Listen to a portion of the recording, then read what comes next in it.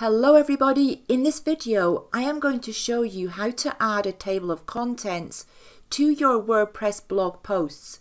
My name's Theo McArthur, I've been blogging for 20 years and teaching blogging since 2016. There are two ways to add a table of contents to your posts or to posts that you choose to have a table of contents for. And there is no point really to have a table of contents on a short post. Tables of contents are really for longer posts. One way to do it is through coding, but I'm not going to show you that way. I'm going to show you the easy way, and that is to add a free plugin. So in your WordPress dashboard, go to Plugins and Add New.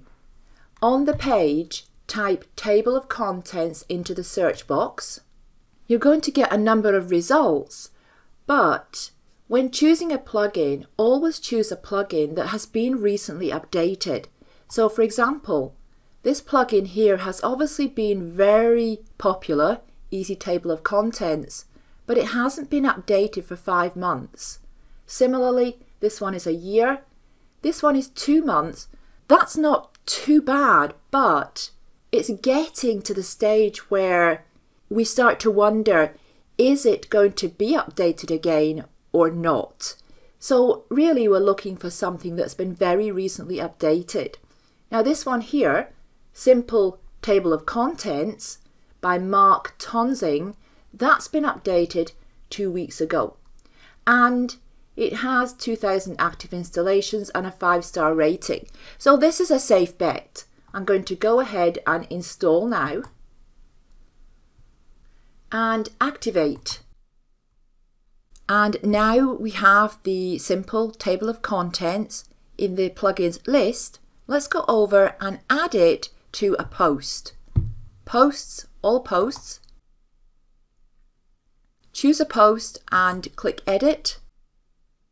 Before you start, you need to make sure that your post has some headings, otherwise the table of contents won't work. Now this post does have several headings, but I'm going to change some of them because they are all H4, but we need to have some H2 headings.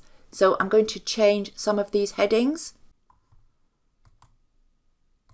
H2, H2, and this one, and this one.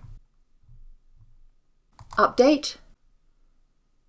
And now click on the plus icon and you will have an extra block here under Design, Simple Table of Contents.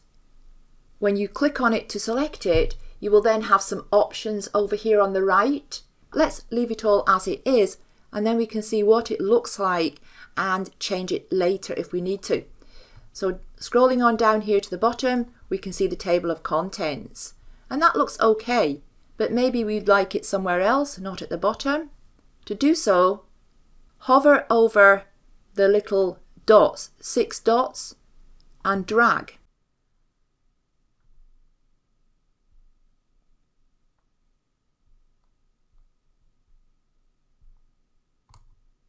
And now it's nearer the top, because most people will not scroll down to the bottom. They won't know the table of contents is there if it's away down at the bottom. To make changes to it, just click on it, try ordered list, and that adds numbers to it. If we don't want that, we can just toggle back. And if you update the post and add more to it, you can click this refresh or update table of contents icon here. So that's all there is to it, and that's how you add a simple table of contents to your longer WordPress blog posts.